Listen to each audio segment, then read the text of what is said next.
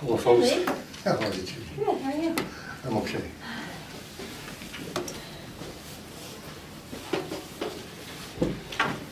She's probably gonna have you sit over there. Pardon me? She's probably gonna have you sit over there, I'm guessing. Okay, I'll wait till you ask. Me? Yeah. Me? Do you mind just sitting over there right now? Okay, I would ask permission to speak, though. No, that's beginning fine, of the during the meeting. public, yeah. No I won't be problem. long and I won't be disruptive.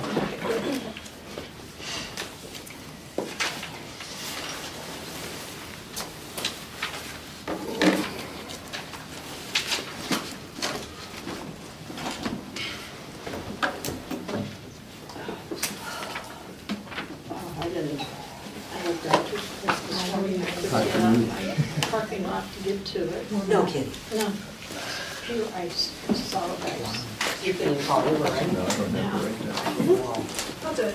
And we had to move our cars Go to by that 2 car. o'clock. I was so tall. Oh, yeah. So that'd be one way to move it. Yeah.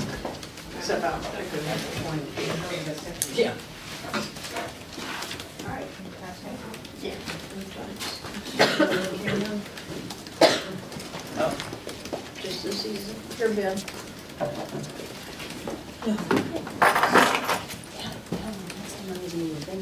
You know, since we're back to where we were about taking minutes, sorry.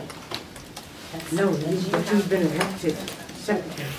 I have. That was if you guys were on it. It's up to you, your call, whatever you say. You go ahead. Oh, I didn't come prepared to take this on. Just didn't make it out. Other thing I was doing.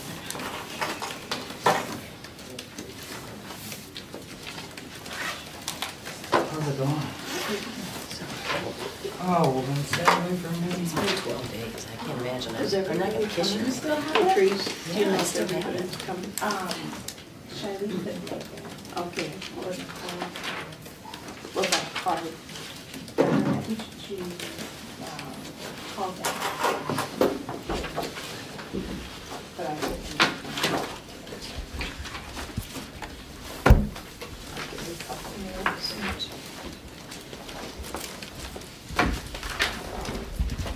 Oh, yes, Let's see this Can I trouble you all for names, just to put down who all's here? I'm Mallory Hoyt, Assistant City Attorney. Is it Mallory, did you say? Mallory Hoyt.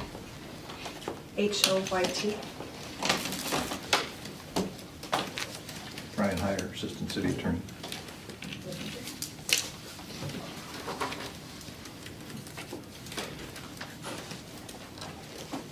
Bill Lukic, worked for the Quad City Times.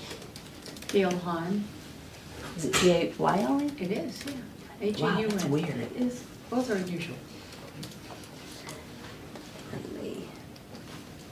Kevin Schmidt, Quad City Times. Emmett? Kevin. Kevin, sorry. I have a cold, I can't hear. Can't talk. And last name again? Schmidt. Kurt Oh, Allmeyer yeah. with the City Communications Office.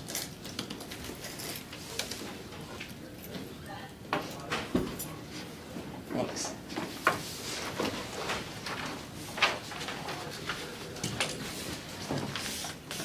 Well, it is 12:02.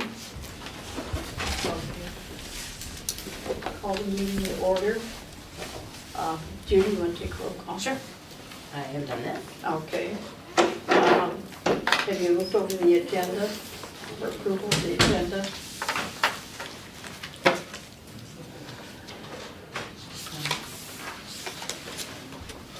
Does have public comment on it this time? That was just an oversight.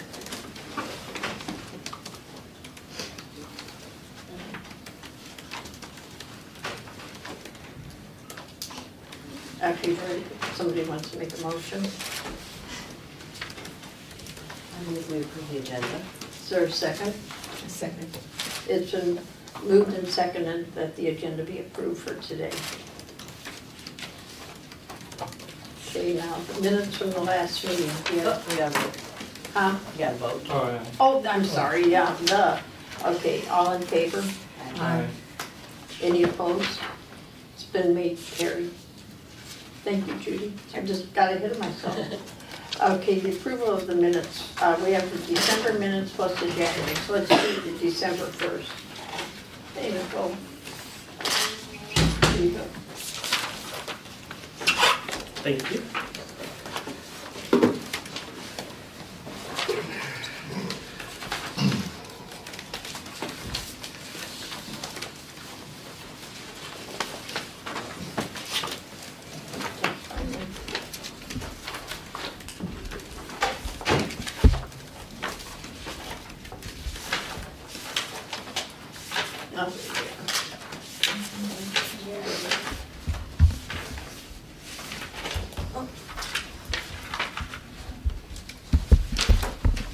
We just have January and special meeting, the December one would have been approved in January, yeah. No, because We we didn't have a January meeting. didn't have one Right. because we didn't have enough Okay, people. got it.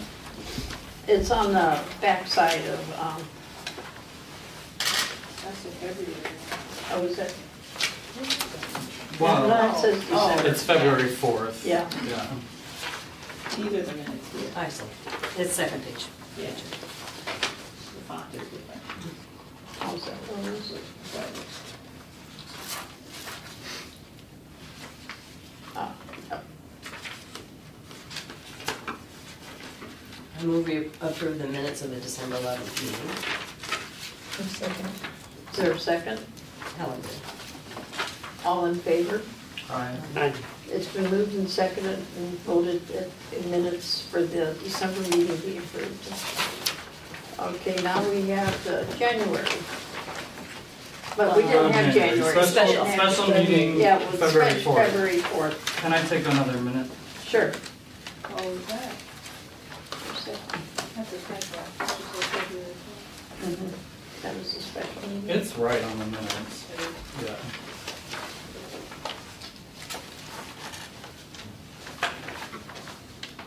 Buddy find them?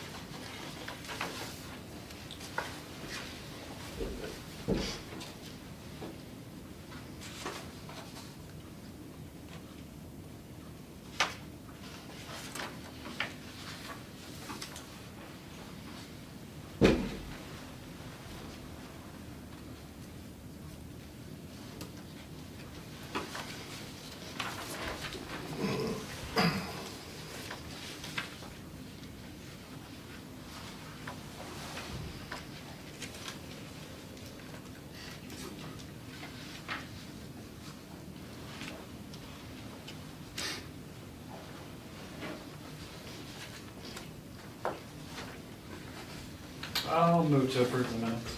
Is there a second? Just approved. All in favor? Aye.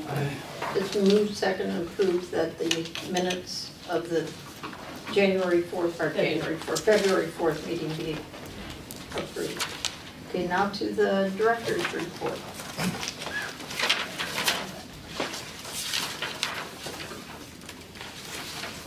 For December, we had no registry letters issued. We had one case that settled in mediation, and it was a race and retaliation case.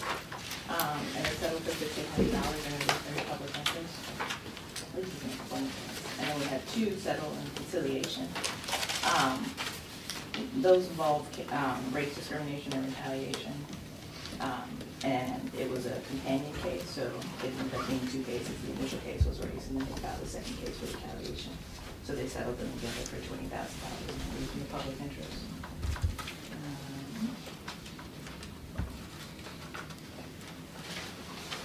Met with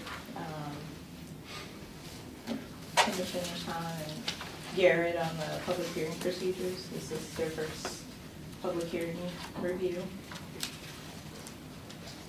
And see if there's anything fun that happened.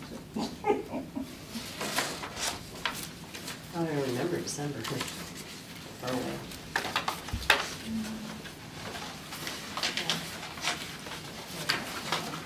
And then January, I still haven't found December. It's towards the beginning, Oh, I found yeah. it, okay. It's January? January's near the end. Yeah, it's in the back. Oh, that's before the, yeah. But for January, we had no right to sue letters issued, and we had 4 cases that settled in mediation. 2 of them were employment cases. One involved a rape case, and that one settled for reinstatement and release in the public interest. The second one involved allegations of sex discrimination. That one resolved for relief in the public interest. I believe there was a policy change. There was a housing case that settled in January as well. That one involved race discrimination relating to a criminal background check practice. And that one settled for relief in the public interest. So the respondent didn't have a policy. They were kind of doing kind of ad hoc decision making on cases involving a criminal background, and so they developed a formal policy outlining how they were going to decide on those applications. We had 1 public accommodations case that settled, and that one involved discrimination on the basis of national origin. That one involved a person who was, they had been trespassed from a property, and there were racial slurs used, and the respondent agreed to remove the trespass order.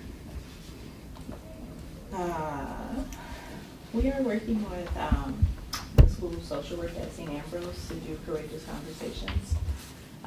That was a follow-up to the kind of the fair housing thing that we did last year and the Courageous Conversations that we had through DHS. So we had one of them last month during the Civil Rights Week at St. Ambrose, and it was attended solely by staff, which was kind of fun. So getting some professors in to kind of work through courageous conversations and how to have difficult conversations. Did any of them have previous experience how to do that, or? No, it was, what we did was we did the privilege walk exercise. So what they gave us was like a folder full of different exercises that we can work on in group settings to talk about race and other, I mean, you can alter it to use different subject matters, but so we had them all line up, and then we read statements, and then you take a step forward if the statement applies to you, and that's a privilege, and if it's a negative, it's like a deficit, so you take a step back. So then after everyone gets to the end of the race, it's like, okay, we'll see where their starting line is in life. Do you think people all have the same opportunities? So it was a great visual exercise.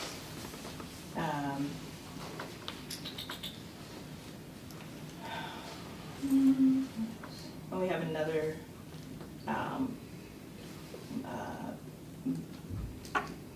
exercise scheduled with them as well. We're going to do a CEUs for social workers. That one was supposed to be last week, but it was canceled because of the weather. So we're rescheduling it for the end of March. What's that one going to be? That one's going to be, we edited the exercise, so it's going to be you can do a report card on the community. Mm-hmm. So, and I think, did you participate in the thing at the library? Did Mm-hmm. we do it there? So it's like it's a report card, and you go through like education, employment, public works, health. One more, but it's like basically like you look through and people give their grade on how they think the access and opportunities are within the community, and For themselves or for everybody, or for what they think from their perspective for everyone. So if they think that the community has awesome employment opportunities, and then just kind of getting people to get together in groups to figure out if everybody has the same perspective of the services and opportunities that are available in the community, or if people from different backgrounds have vastly different perceptions of the opportunities that are available. But that one's going to be rescheduled. You said that's going to be in March? Mm-hmm. Yeah. We did the LEAP training at PD. Miss Kirsten's gone, so I didn't want to thrust Cody into it his first month here, so we did that. That was interesting. Did Cody go with you? Yeah.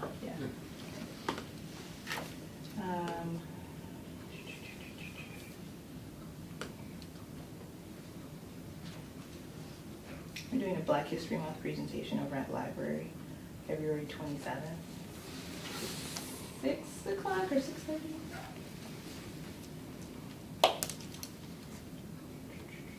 Downtown Library. Uh-huh, yeah. For DCAP, do we, I've been contacted by 2 community members, who want to participate on DCAP. Do we want to appoint people to attend DCAP on our behalf? Clyde was doing it informally, wasn't he? I think whether he was gonna attend or not, he was gonna keep us up. But I don't know that he became a formal member. I don't remember. But that was also before he got ill too, That's true, yeah. That was, yeah, it's been because that was last, 6 to 9 months Yeah. ago. Yeah. And I don't get minutes really from what goes on at the meeting, so. Yeah, it might if we be were members, helpful. then we would. Well, I guess technically we're Members a now. part of it, yeah. So if we wanted to appoint someone to attend on our behalf and give us back minutes. you say there's somebody that's interested in going? Yeah, John, I don't know if you all have any reference of John Datay. But he was, he works for Humility of Mary, I think. He was interested in participating though.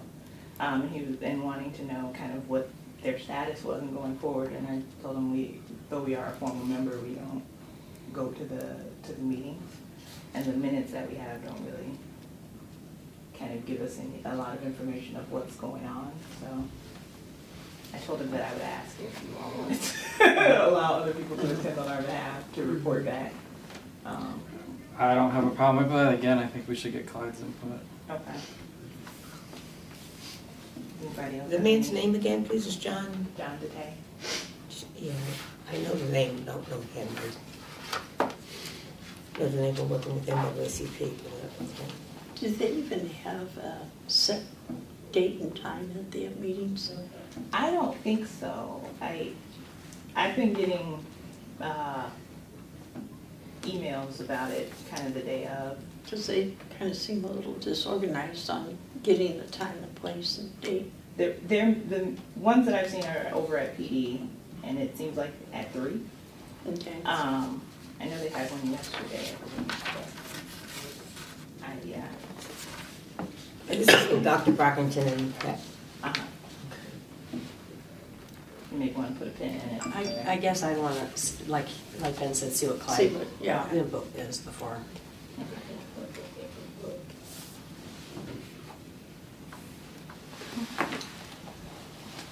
And then I already talked about the Black History Month presentation. So I guess that's kind of it. For the director's report. Is there anything else? Oh, you got, Public Works was here, at the doors. They were going to change the locks on the door to like make it a key, like a. Are you talking about the doors for our here? office? Yeah. Yeah, to make it like a scan entry Hmm. kind of thing. And we haven't been contacted about it. Beth happened to go to the bathroom and walked up on them, and they talked about it. The person said they were gonna follow up with us and give us some more information on it, but we have some concerns about, first of all, security, but also whether or not that would be acceptable.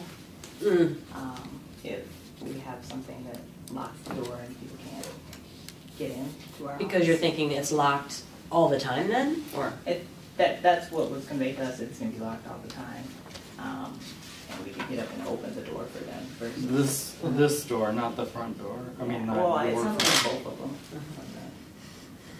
Well, I think that would be a deterrent Unless for we people had a to come. doorbell maybe? I mean, this is government body. Do we know what the reason for it is? Was it? No, yeah, I don't know what the reason for it was.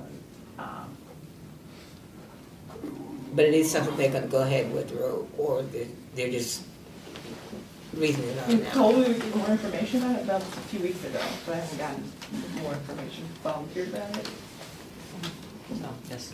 Yeah, I mean, I would- discussion I would, with the people here. Be curious if specifically we could set the hours. So say, you know, that outer door, at least for example, is open from 8 AM to 5 PM. Whenever the office is open. Yeah, because I could see people coming and the door's locked, so they're gonna think nobody's Yeah, here. yeah. Okay,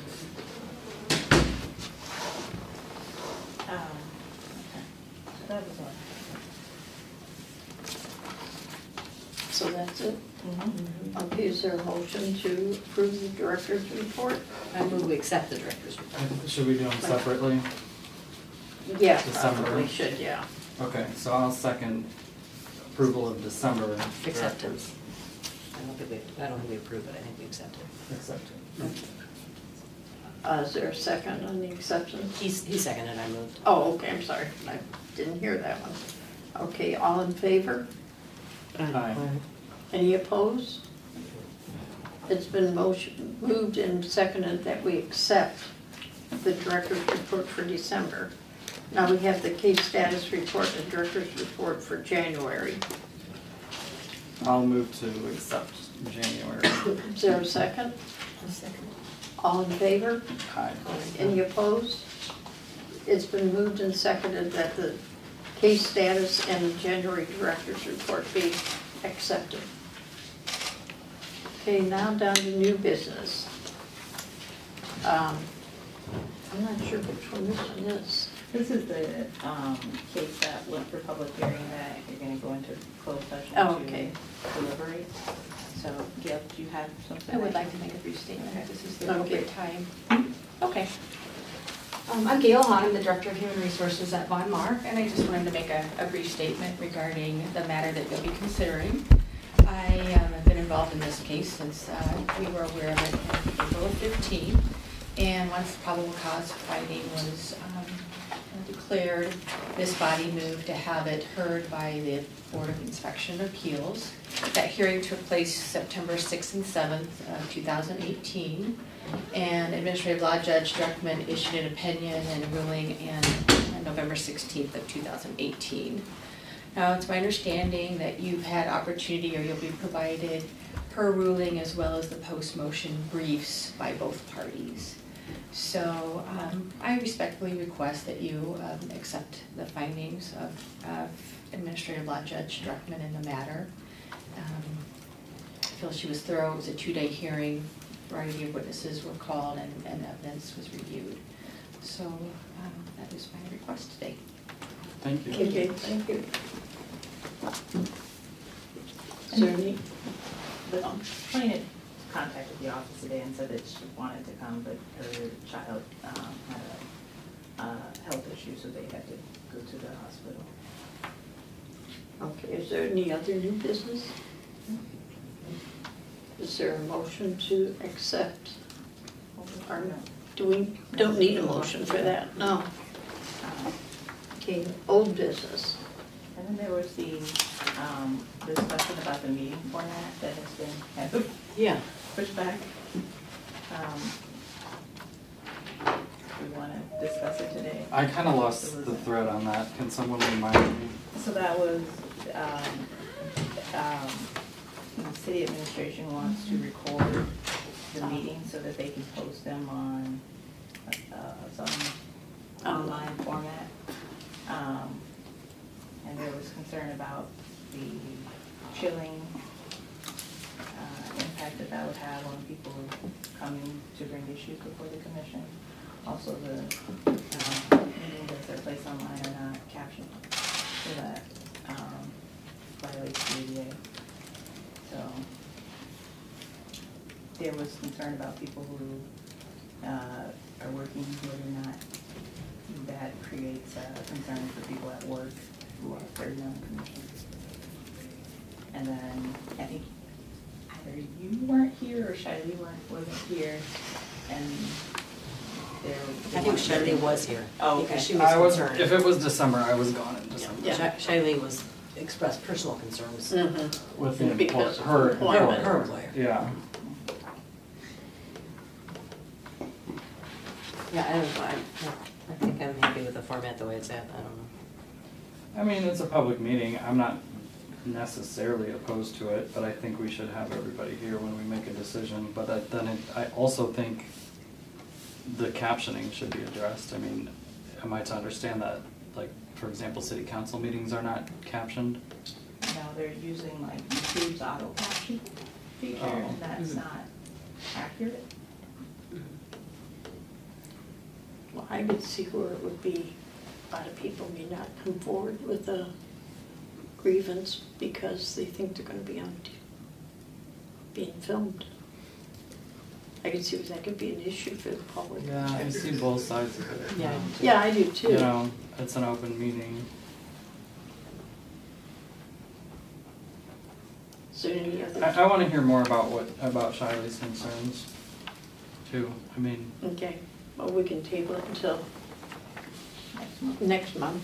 She's here. Is there a motion to table it? yeah, I'll move to table. I'll second. It's been moved and seconded. Is there, I got hit myself again. All in favor? Aye. Any opposed? It's been moved and seconded that we table talking about the format next month, the March meeting. Okay. Public comment and presentation. Does anybody want to make any comments? I think Lee has. I think this might be the appropriate time for me to make this statement. At this point, I have reviewed the resolution that was passed at the last meeting by those of you who are clearly sitting commissioners and those of you who, depending on one's interpretation of the law, might be former commissioners. I don't want to be disruptive of this commission or the process. I do believe there's a very plausible case that the mayor's appointments and the council's confirmations of the new commissioners are legal. It's unfortunate if this disagreement creates uncertainty around the validity of the decisions of this commission, which it may well do if that's not resolved, and that if the interpretation that I see in the code turns out to be correct, then at least two of the commissioners voting today would not be legally in a position to vote. I don't have a great personal need to serve on this commission from an ego perspective. If in fact the interpretation that I see and that the mayor and the council apparently had is incorrect, I'm fine to accept that. But I think it's critical both for the certainty that the public and the parties to the issues that the commission deals with have it resolved as soon as possible, because it's unfair, in particular to the parties involved in the disputes. To some extent it's unfair to the larger community to have this hanging as it is at this point. It's also, and this concerns me, there obviously are issues of concern, tensions in the community around the subject of civil rights, and I don't think it helps the cause of advancing strong civil rights enforcement to have various parties who are interested in that in dispute about the proper way to go forward. So based on the resolution, I'm accepting not being invited to sit at the table as a legal commissioner, although I believe I probably am. But if this can be resolved either by political action through the council or by some judicial resolution, I think it would be good for the community if it was done quickly. And I would ask, since I believe everybody at this table doesn't want uncertainty to continue and is generally dealing in good faith, I would ask that the commissioners, whether current or former, cooperate in seeking a prompt resolution. It's unclear to me what the mayor and the council and the city administration intend to do to get this resolved, but I think it's in the interest of the city of Davenport to get it resolved promptly. Thank you for the opportunity to make that statement. Thank you, Lee. And I have to concur with you on that. I think as soon as we could get this taken care of, the better it is for the city and for everybody involved. Is there any other public input? Yes, Brian Heyer, Assistant City Attorney. I guess to dovetail on the comments that Commissioner Gaston just made, I'm going to provide you with notice from the City of Davenport that the records that we have requested last week by me at the meeting and additional records that are detailed in this letter to the ballot commissioners requesting information. The City of Davenport is requesting this information, and you are being placed on personal notice as commissioners of the Davenport Civil Rights Commission that you have to take whatever steps are necessary to maintain and preserve these records so that they're available as the City of Davenport contemplates its legal options in pursuing the resolution to this. As for Mrs. Hahn, you have an issue today that you have to consider because two of the people sitting at this table and participating in this meeting are not legal commissioners, and they've participated and are taking action on your case, which is going to render it void. So you're going to have to deal with that. Thank you for your time. Brian, do you have one more? For? Me, I didn't have one. Well, I gave you one.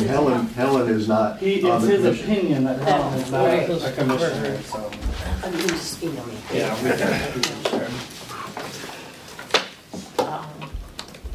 Anybody have any comment? No, any other public comment?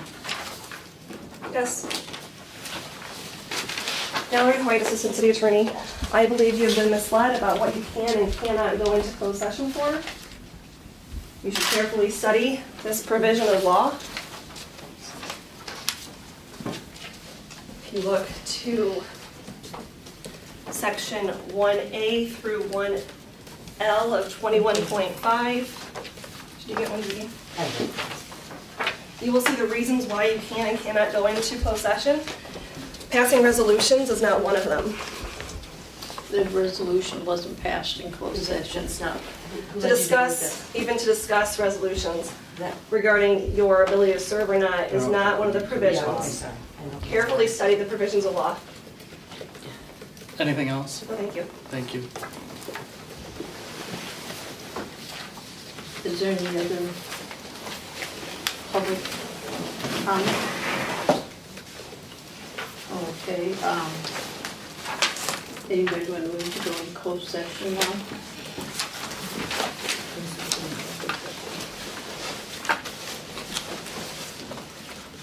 Since the matter is resolved, I'm going to excuse myself. Thank you. Thank you, Lee.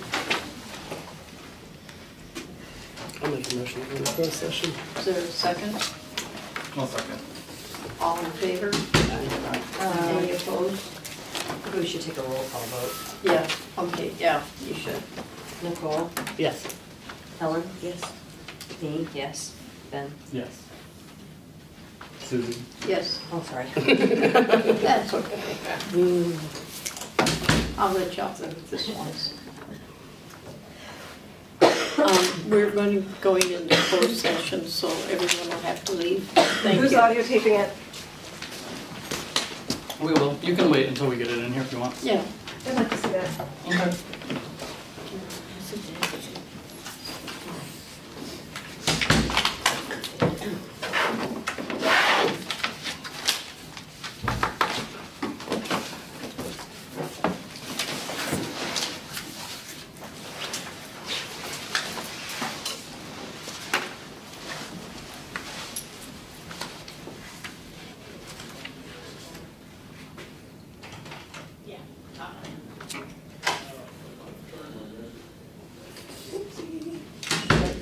Sorry, I forgot